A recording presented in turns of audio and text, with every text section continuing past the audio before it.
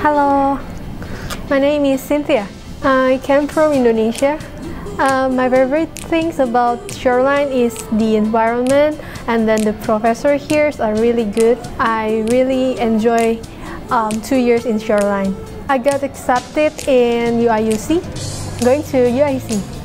The advice that I would give to the new students are take your time here and enjoy everything here, and don't be shy to explore more in Shoreline and be friends with many people, because Shoreline is a very diverse college and you can make friends with everyone.